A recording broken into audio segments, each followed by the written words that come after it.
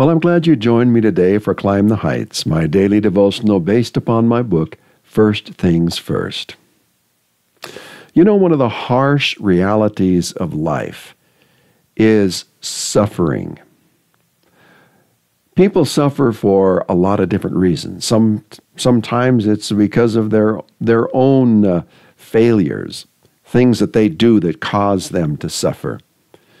And sometimes it's totally outside of their control. Things happen, people do things to them because there's evil in this world, and it brings suffering. One of the things that is for sure is that there are thousands of Christians who are suffering because of their faith in Jesus Christ. And it's always been that way.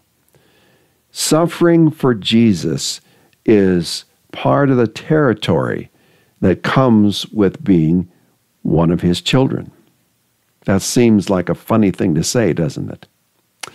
In 1 Peter chapter 4, verse 19, it says, "Therefore let those who suffer according to God's will entrust their souls to a faithful Creator while doing good." What a verse. Here's the prayer for today.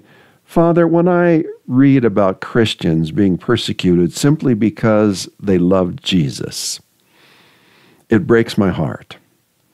Please be with them, strengthen them, and uphold them in their suffering, that they may continue to be a witness to your grace. Forgive me for complaining when I suffer. Help me to fully understand that even in my suffering, I am being drawn deeper into your love. You will never fail me. In Christ's blessed name, amen.